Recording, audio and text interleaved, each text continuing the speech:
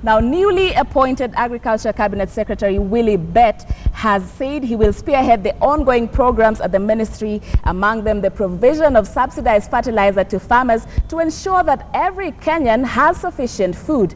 Bett says his key priority was to foresee the extension of such services to counties to enhance food production across the country. Now, the CS spoke at his Kilimo House office in Nairobi after he took over the new Cabinet Secretary from the Agriculture and Livestock.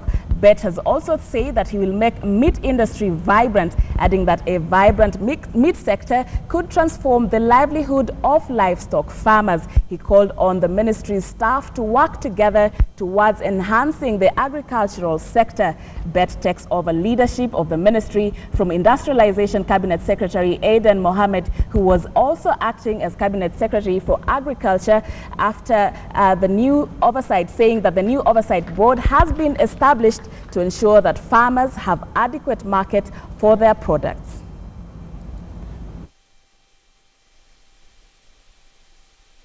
The recognition of the agriculture industry as the strongest pillar in the economy of this country. We can't take chances in what we do as a team here at the ministry.